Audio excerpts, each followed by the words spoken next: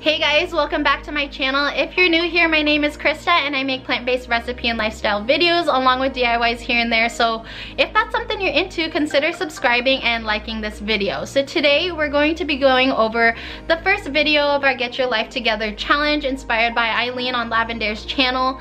We're going to be going over our night routine. A few months ago, we went over my morning routine, and today we're going to be going over our night routine, just because I believe it's very important to have both of those two together in order for you to have proper sleep. If you watch Rowena Sai's channel or even listen to Chalene Johnson's podcast, she talks about prepping everything as much as you can at night so you feel more motivated in the morning to do things. And they also talk about having a decision threshold. Basically what happens is we have a decision threshold that we have every day, and once we hit that threshold, we become very impulsive. So it's very beneficial to do as much as you can and eliminate as many decisions that you make in the morning, so it's kind of goes a little bit more easier and you're more motivated to work or to get things done in the morning. So if that's something you're into, keep watching. The first thing I do when I get home is generally just tidy up. This consists of usually just vacuuming and putting all the dishes away. I just like to have everything clean before people start coming over and before we start eating dinner. After that, I'll start prepping our celery juice. I don't do this in the morning anymore just because I'm trying to eliminate the tasks I do in the morning, and they say prepping at night as much as you can, like your clothes, everything, and even like you're planning your day helps you be more productive in the morning, so that's why I do that. And then I let my dogs out. Ace likes to cuddle up in these blankets because it's cold, but I let the dogs out twice when I get home, right when I get home and then again at night, and then I'll also feed and give them water. On this particular day they needed a bath, so we gave them a bath, and Elmo is getting so old. Once we got done with their bath, I will just disinfect it with some bleach, and then Ryan usually gets home around 6, so around 6:37 we'll make dinner. And we ended up making banseo this night. I have been craving banseo like no other. Like, it's delicious. It's just basically a crispy crepe. I used to think it was eggs, but it's not eggs. It literally is just like rice flour and turmeric for the color. If you guys want this recipe, I can definitely make one for you guys, so you guys can make this for yourself. Just let me know in the comments and I'll do that for you guys. But yeah, this is my vegan version of it. So again, let me know in the comments if you'd like this recipe. Once dinner is ready, we'll bring this to the table and eat it family style. I like eating it this way because it just kind of reminds me of how we used to eat when we were little, and it was just more intimate this way. Once we're done eating, we'll just clean up, and lately I've been trying to reduce the amount of water I use when I do dishes. After we get done cleaning, I'll just get ready for bed, and I usually like to take my showers at night, just again trying to eliminate everything I do in the morning. I actually only do my skincare routine at night, and right now I'm using Mary Kay's Botanical Effects, which my skin has been really enjoying, and then I'll scrunch my hair with some flax gel, and this just acts as a mask for my hair when I go to sleep.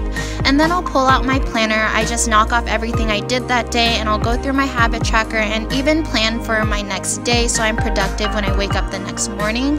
And to wind down, I like to end with a book, some journaling, and even smoke a bowl, because if you know me, I enjoy me some ganj. But I just finished The Alchemist and A Great and Terrible Beauty.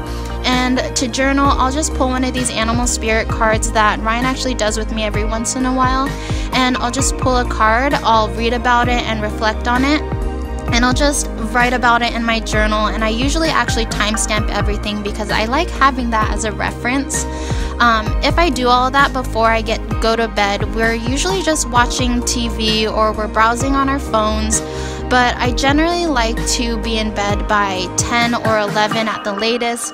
Obviously that doesn't always work, but the very, very last thing I like to do before we actually get into bed and sleep is pull out my productivity app and knock off the very last things I did.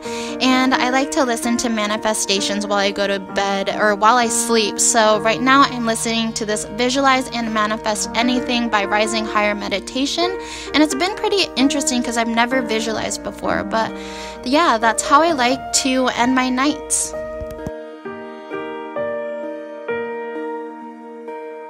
So yeah, that's literally what I do every single day to provide me some structure in my day. Even if I have to stay up at 1 o'clock to do it, I'll still do it. But thankfully the latest I had to stay up so far is 12 o'clock.